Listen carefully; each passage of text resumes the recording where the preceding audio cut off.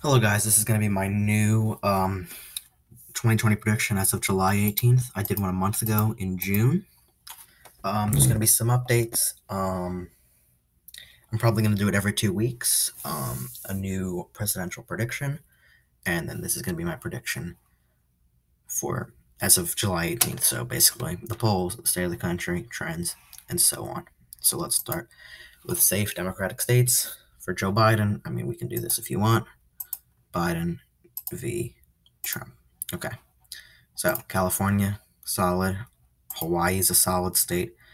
New York will be a solid state. Vermont, Massachusetts, Maryland, DC, and I guess probably Delaware. That's a home state. Although I guess you could say it's not as solid as in New York or Vermont, but it'll still be solid. Okay, safe Republican states will really be, the usual. Utah, McMullen is not going to be running, so I am not going to characterize that as anything but safe for Trump.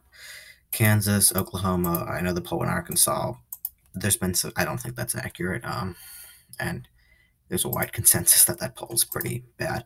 Anyway, Tennessee, Kentucky, West Virginia, Indiana. Well, actually, I'll keep Indiana out of it, actually, and then I guess that's it. All right, now let's move on to likely Dem states, which will be Washington, Illinois. These are states, Democrats win them, but definitely not as big as a margin as the solid states, which is why they're characterized as likely. And Maine's first congressional district, that could be said as lean, but I'll keep that as likely. It's pretty likely anyway. Rhode Island and New Jersey, also other likely Dem states. Is that all? Okay, actually, I'm gonna say Virginia and New Mexico are also likely, both states trending Democrats.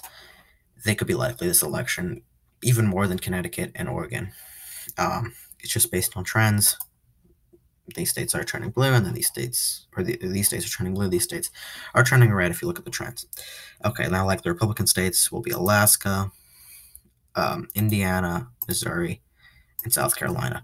I know Missouri is a toss-up right now on the RCP map, but if you really look back at the 2016 polls, if you look back at July and August and June, the polls were very similar to how they are now. So I don't think that's going to affect what they look like now, how they're gonna change in 2020. Let's see if I'm leaving out anything. South Carolina, Indiana, same reasons. Trump won by around 15 to 20 points, as well as Alaska. It's just not as big as a margin as the rest of the solid Republican states. All right, so lean Dem states. I'm gonna go with Connecticut, Oregon. I'm gonna say Colorado, Minnesota. I might come back to more lean Dem states, but that's what's gonna be right. Colorado's trending blue. Minnesota, it is trending red, but I think it'll still stay in Joe Biden's column. And I guess that's what we have right now. Now, Texas will be a lean red state. I know the polls are really close right now. I think they're going to start to spread out as we get closer to the election, and it'll definitely go more towards and eventually lean in Trump's favor. As well as Georgia, he won it by 5 points. He'll win it by around 5 or 4 points this election. Even the polls have him up by 7 and 8 points, some of them. I don't think it'll be by that margin, maybe 4, 5, maybe 3, but I think it'll be like that. And I think Iowa, Trump won that state by 9 points. The margin could narrow up, but he'll win that state as well as Ohio in the lean margin. In Maine's second congressional district, all 8 to 10 point margins. Trump won 2016. I think it'll narrow up a little bit more because Joe Biden's a better candidate, but I think that they will all go to Trump. All right, so we're actually just going to go right to tilt Democrat states. I think Arizona's still going to tilt Democrat. It's trending blue. The Senate race right now looks terrible for the Republicans. Democrats won in 2018. Hillary definitely narrowed that state up. It is trending blue, and it's looking bad for Republicans, as well as New Hampshire will tilt. Clinton only won that by 0.3. Biden may win it by a little bit more or a little bit less. It's always a very close state. I think Joe Biden will tilt Michigan. I think Trump's going to make that state close. I still think Joe Biden will win that state. I'm going to do some Republican now. I think Trump will win North Carolina. As I said in my last video, I think North Carolina is slightly larger. proportion of Republicans and Democrats, and they're going to come out, especially since there's a few 100,000 evangelicals in that state, and Mike Pence definitely gets their support. So now we're down in Nevada, Wisconsin, Pennsylvania, and Nebraska, first, second congressional. Trump will tilt that state, or lean, or whatever the district is. He won in 2016. He'll win in 2020. Same reasons for North Carolina, and I don't think there's going to be major enthusiasm for Joe Biden. I think there's even more for Hillary Clinton. Okay, I just think people like Joe Biden more. Doesn't mean they're going to come out to the polls. Actually, we also have this state. I think that Maine at large will go to Joe Biden. Hillary won that by around 5 points. It could narrow up. Trump is definitely gaining support in Maine with the second congressional district. And I think Joe Biden will still win the state by a tilt margin. You could argue lean, though. So now this is when it gets interesting. Okay, Nevada, I think Trump will win that state this time. It was, the polls always really weird in that state with Arizona and Nevada. Really seems these 4 states, Nevada, Arizona, New Mexico, and Colorado, all have pretty strange polls. Hillary Clinton won the state by around 2.9 points. It's trending red. Dean Heller lost that state in the Senate race, but he was a wildly unpopular senator. I think Trump could pick that state up if he does campaign there and he tries to get those electoral votes. So, Joe Biden now. Let's say. What else do we have? We just have Florida. We have Pennsylvania and Wisconsin. So, I say Joe Biden will win Florida. Polls are not looking good for Trump right now. This could definitely change, especially with large Cuban turnout due to, I would say that the Democrats are moving more left. Cubans may be afraid. Obviously, the history of communism in Cuba. Trump is gaining support with Hispanic people. If you look at the polls, that could help him out in Florida. But I do see Joe Biden getting a lot of the elderly vote, feeling more safe with Joe Biden as in the White House. And he's very popular among them as well. Okay, so I think Joe Biden could also win Pennsylvania.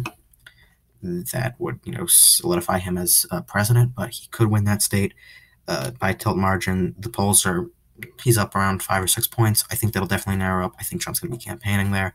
It really depends on how Joe Biden's performance is on the debates and, his policies and so on. But Trump could get him there.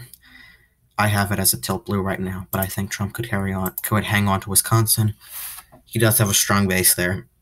Joe Biden does have support there, but as the campaign goes on, there's going to be more dirt dug up on people. Trump could keep Wisconsin. I don't know. Who knows?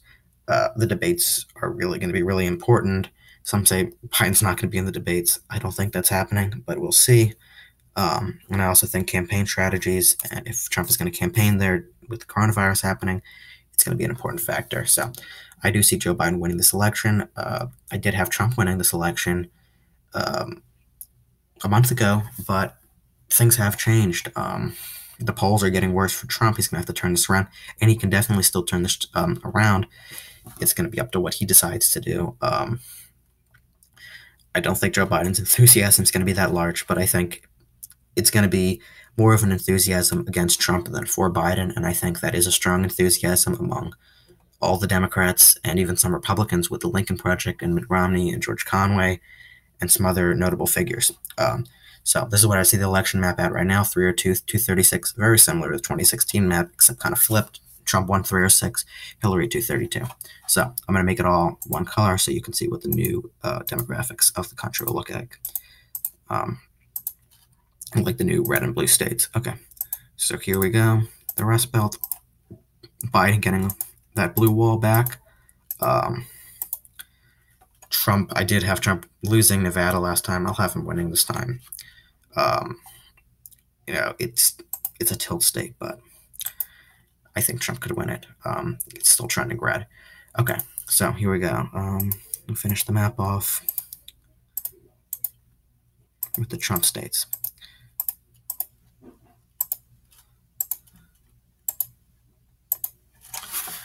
There are 236. This is definitely a different type of map than what I showed you in June 18th, but where I think that was a month ago. I'm not sure the exact date I uploaded the video. But this is a little bit different. Obviously, Biden wins this election. Trump can still turn this around. It's just going to be up to what he decides to do. And, Biden can increase his lead as well. It's just going to decide on what they do as candidates, a lot of factors with the trends and with the debates and enthusiasm. Trump does have more enthusiasm than Biden. It's just going to be up to a lot of different factors. I hope you guys enjoyed this prediction. Stay tuned for more videos. I'm going to come out with a lot more analyzations of polls and my reasoning as to why I feel certain ways on the polls right now and why I would be more skeptical than some people would about the polls right now. So I'm also going to be talking about many other things, more Senate predictions, governor predictions. House is a little bit iffy because there's so many different races. If I do, I'll just give like a generalization of what I think will happen. But anyway, 302, 236, Biden beats Trump. As of right now, there's still 4 months to go left in the election. Trump can turn it around. It's going to be up to what he does. Anyway, thanks for watching and stay tuned for more videos. Enjoy.